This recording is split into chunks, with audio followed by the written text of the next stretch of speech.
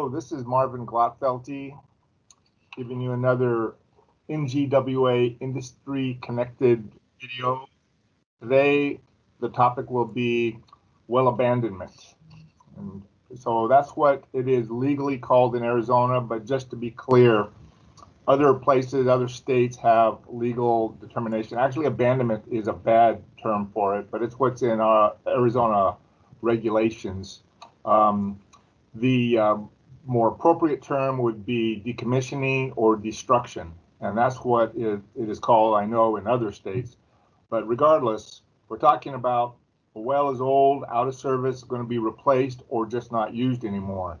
And it varies what we do on a state-by-state basis.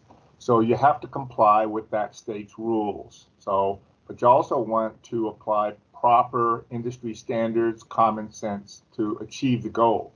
So the goal is that that well that will no longer be used, perhaps there'll be a building over it, perhaps there'll be another nearby well that'll be operating.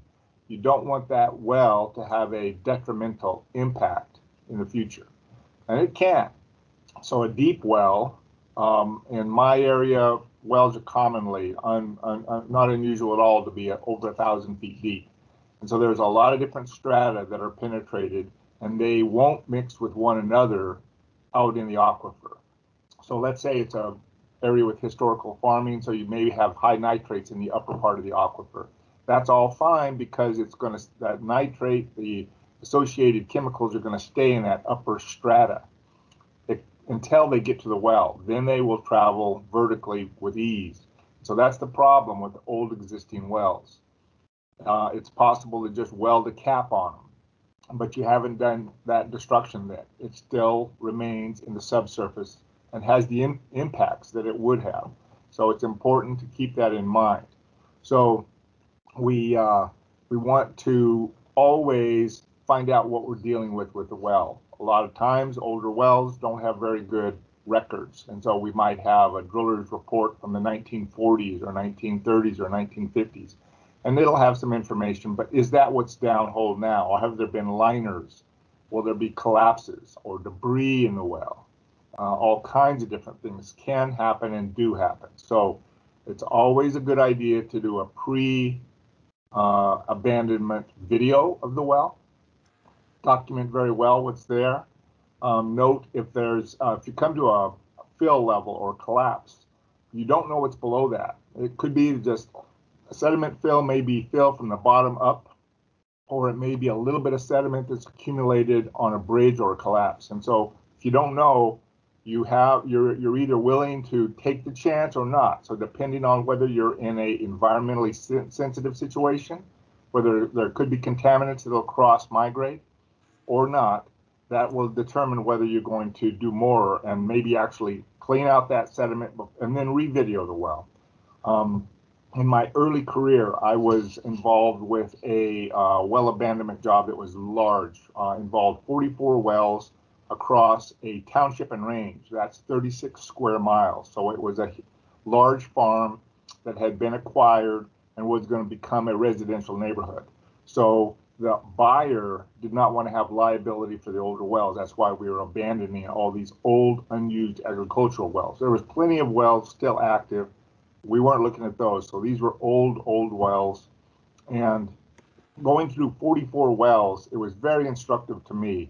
So I learned a lot during that. And I'll share a couple of instances that happened during that project. One of them was we were in the Phoenix area. That's unconsolidated alluvium, not hard rock.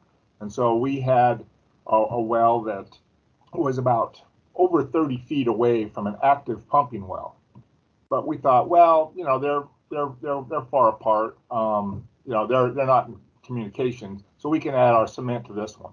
And so we backed up the cement truck, but just put a little dab in, you know, maybe a quarter of a cubic yard of cement. And just to see, because that other well was not only active, but it was currently pumping. The time delay from when we added the cement to when gray water came out of that well was zero. It was immediate. And so we knew we had to contact the owner and say, We can abandon them both, or we can abandon neither one. So we abandoned neither one. That one we kept, because that was there was some sort of a cavern, a direct communication, immediate communication that happens in the earth. How would you do that in unconsolidated alluvium? It's hard to understand, but it's real. So we know that for sure. So that's impressive how things can happen. And rather than just be surprised by a bad result, you need to take baby steps and be careful along the way. We also know that wells are not exactly plumb in a line. They can drift horizontally 40, 50 feet in some cases. So if you're going to put a new well near the old well or have some infrastructure that is subsurface like that, a gyroscopic survey or some sort of plumbness and alignment test is important too, because even if you abandon that old well, there's still an impact. You're going to go down there, you're going to put in cement seals, bentonite seals, all kinds of different things. So that's important. And the other thing that's important from a liability standpoint is that if there's bad stuff in a well, you clean it out. So, when there's nobody around, people throw things down a well thinking that they will never be caught. Maybe old trash or cans of chemicals or things like that. Animals can fall in there, so you can have, unfortunately, dead animals, and that's a bad biologic impact. So, and then people, kids love to throw rocks and wooden posts down wells and things like that. They sound really cool, but it's a mess when you're trying to clean them out. And one of those wells at the same project with these 44 well abandonments was known to locals as the doctor's well. Ooh, I hope you listen to this around Halloween. It's scary. The doctor's well, this is a true story, was a well that the locals said this local doctor had thrown stuff down there, and of course there was no dead babies, thank God, but we were worried about stuff like that because we videoed this well and came to materials, and it turns out this is a 24-inch diameter casing, 2-foot diameter, filled with 400 vertical feet of biohazardous waste. Now that's about over 46 cubic yards of pill capsules, cloth wrapped stuff, syringes. There was a file cabinet drawer full of paper, all thrown down there, drawer and all. There was liquor licenses. There was this guy. We got envelopes with the doctor's name on it. He was old and retired, but it was. I had when I provided my report on this to the Department of Environmental Quality in Arizona. I drove it down there. I came back to my office, and the state attorney general was on the phone waiting for me. So they were going to go after this guy. But it turns out that didn't make sense. He was old, he was retired. It would have we had cleaned it up. And so that was good. But biohazardous waste, I guess, is a recro waste. That's one set of rules in environmental law.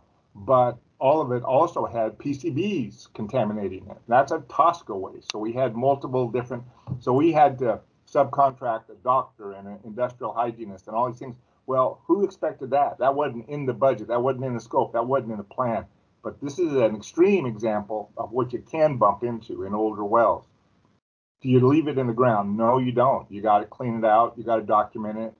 You always want to GPS that well site, because you're gonna probably cut off the casing below grade, have a nice smooth place there. You'll never know where that well was. You'll build something on top of it.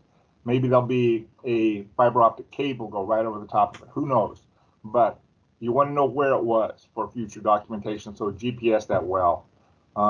So abandonment of wells is not always a requirement, but it's always a good idea when they're out of use, out of service, because they can have detrimental impacts, as you can easily imagine. And of course, we know there were stories where people have actually fallen in wells, and that's a terrible thing there. So you never, ever want to leave an open well. So with that, thank you very much, and stay safe out there.